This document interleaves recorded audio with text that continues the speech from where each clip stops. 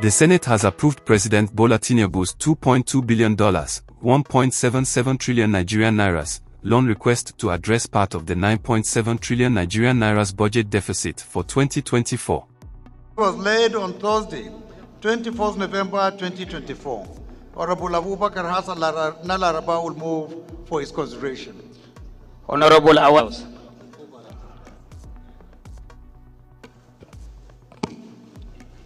Thank you, Mr. Speaker, my highly respected colleagues.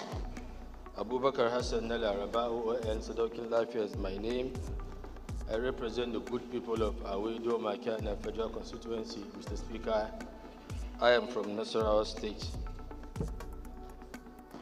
Mr. Speaker, I rise to move for the consideration of the report of the House, that the House do consider the report of Committee on AIDS, Loans and Debt Management on request for approval for the implementation of the new external borrowings of 1,767,610,321,777 naira 0 kobo, which is equivalent to 2,209,000,000 in the 2024 Appropriation Act through the issuance of Eurobonds and other sources, and approve recommendations therein.